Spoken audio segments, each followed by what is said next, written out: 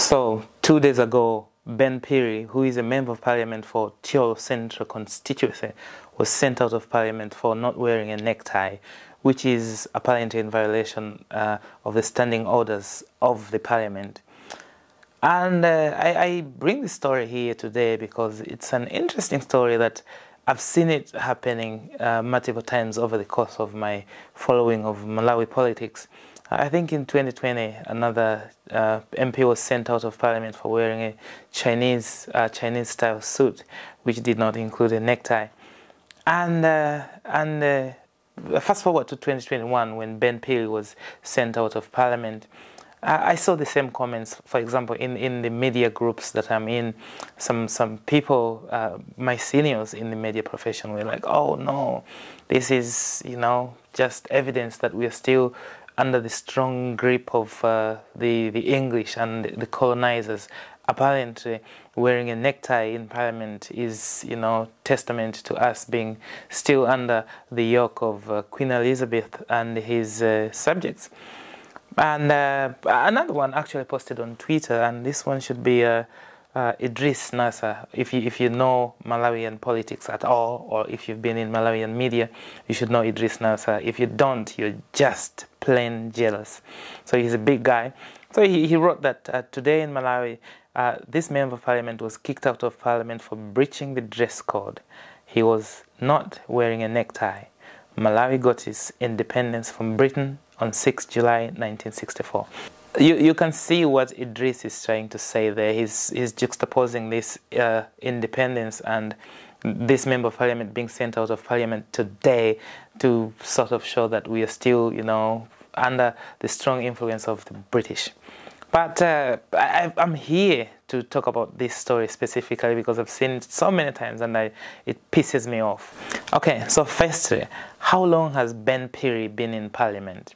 Why has he never raised a point of order or tried to raise a motion to say, let's change the dress code? No member of parliament has ever come to parliament to say, look, we're still being made to wear neckties. This is reminiscent of, the Brits. We are independent now, and let's wear our own thing. If someone changes the standing orders, then the argument that they're making now would be plausible.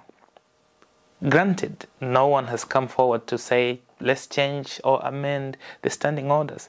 That means that the current rules are to be in effect until someone else changes. So it's not the fault of the Brits that we still follow some old dress codes in parliament. So if Mr. Ben Phiri and his friends, who have been in parliament for a long time, by the way, don't like the rules, they should change them. They have the power. Okay, and that's number one.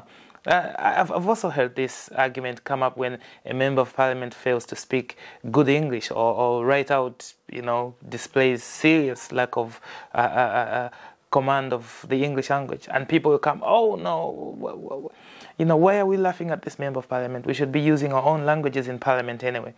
Okay, we can. We can use our own languages in parliament. But can you change the rules first? The rules are there and they have to be followed. And coming to number two, what is the alternative? What is the alternative? If we're not going to wear jacket and ties and proper dressing, what is the alternative? What is Malawian dressing? This is something many people miss, to say that we used to walk around naked or we wore animal skin. So if we are not going to wear something that is not imported, what are we going to wear in parliament?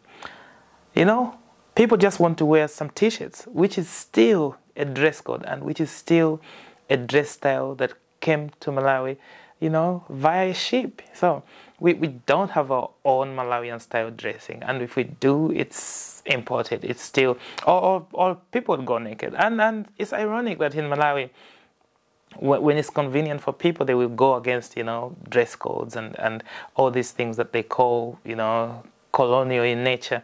But when a woman, for example, walks around naked or has a miniskirt, the whole street in Malawi can rally. And I think some women have been raped before for putting on pants or short skirts. So it's really ironic that we don't seem to have a position.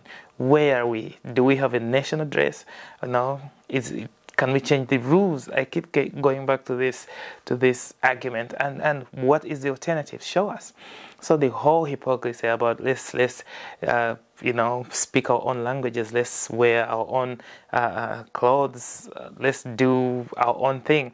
First of all, allow it. And coming back to the issue of language, which I just introduced there, if we go to Parliament today and we say, okay, everyone is going to speak their own language, you know what they mean is that let's speak Chichewa, because if we went back to Parliament tomorrow and we started speaking our own languages, for example, I speak Tumbuka, which is a language spoken by very few people in Malawi, and there are even more languages that are smaller than the language I speak. And when members of Parliament, come there and start speaking like Tumbuka, mutanda uli mwanyito indi zapano understanding odarayani gukumba kuti mundipeka mabuliji mavichi, people will be like, whoa, we can't understand you. The same people that are railing against English today will be railing against, some minorities speaking their own languages. So they just want something that's convenient to them. So we are saying that don't bring your own languages to Parliament unless you want everyone to speak in their own mother tongue. In which case you will have to invest in translators, real-time translators, which will be costly. So if you want to introduce something standard, why don't we use English, which we are taught from primary school to secondary school? This is the language of, instruction. So anyone who comes to Parliament must demonstrably be able to speak English. How big of an ask is that? So it's really frustrating, and it's really it pisses me off when people come and the likes of Idris coming up, waxing philosophical about how wearing a necktie is a sign that we're still under the yokes of the Brits. Well, we still are under the yokes of the Brits. We speak English, and we use Western style medicine. We live in British houses now. Everything else, we live in the century of the white man. There's no way we can run away from it. After all, we don't have the alternative. I always, find it interesting when Malawians think that we somehow have a traditional base that we can go back to in terms of philosophy, in terms of food. Mention any food that is available on the Malawian table now, and I will tell you where it's from. Cassava, maize, and rice. All these foods came via a boat, and let's just use them. Let's just be humans. We came to the party late. Our languages are not that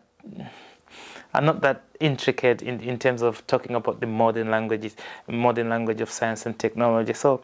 And our dresses, our traditional dresses, are quite embarrassing because we will have to go out there, dick swinging and vaginas, peeping. So let's just do what we can. If we want to go casual, I think I was reading. Was it reading, or I was watching a documentary? In the UK, the number of neckties that were being sold fell drastically. I think a whole 80% after dress codes were lowered in many places. We can do that too. I live in China myself. Things are so unofficial here. You go to a school and all the teachers are wearing like sports shoes. In fact, at the school I was teaching at, which is one of the best schools in China, the students are required to wear sports shoes over under their uniforms because they have to be ready to run around at any point. So yes, you can downgrade some things. The formalism and the brown nosing is bad. I also don't like the fact that people have to go out there, have a certain hairstyle and behave a certain way to belong to a group or to be seen to be formal. But at the same time, you have to go in layers. You have to go in layers. Yes, formalism is bad, but what is alternative? Again, I ask you, and that is just something I wanted to discuss today. And if you look at Mr. Ben Phiri, what he wore, it was outrageous. Actually, he looked like he was going to play in a mariachi band. Oh, he actually looked like some pimp, you know. He had a jacket and a shirt with the collars going up, like it was like a turtleneck, and then inside there was something else, and his jacket has a floral structure in the pockets, looking like he was going to a wedding, something like he was going to a performance of something. So it was an ugly look, and even if it was not against the parliamentary standing orders, I think the fashion department of the parliament should have sent him out anyway for looking very ugly that day. So this is what I just wanted to say. Yeah, we don't have to be formal about many of these things. We can do so much more by just doing the actual job. You know, I used to be in school, for example, when I was at Msuzi University, we used to have these student assemblies, and the rule was that you could not wear a hat. You were sitting in the crowd, and it was like, oh, take off your hat, you know. And some teachers hated necklaces and bangles, and all that time. When I was at Livingstonia secondary school, my brother was sent home to shave, and he shaved a clean cut. He looked like a Shaolin guy. So they sent him back because they wanted the hair to grow back up so that he can have that, you know, sweet level that they wanted. The formalism is disgusting. The way some people focus on these issues, you know, like University of Livingstonia.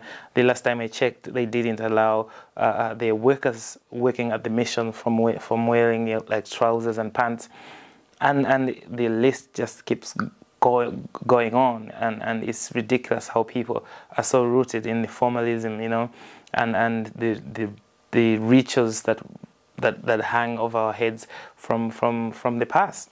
Yes, I understand that, and I hate it too, but you know, when it comes to places like Parliament, when it comes to places to issues like the language we should use, we should consider the fact that we don't have alternatives, and the alternatives that are there might be as oppressive as the language that we rail against. So this is just my two kwacha input on this topic, which is a very important topic. I hope that next time when a member of parliament is sent out of parliament, people think about the implications of just saying, oh, it's marking, you know, colonial colors. So yeah, that's what I wanted to do.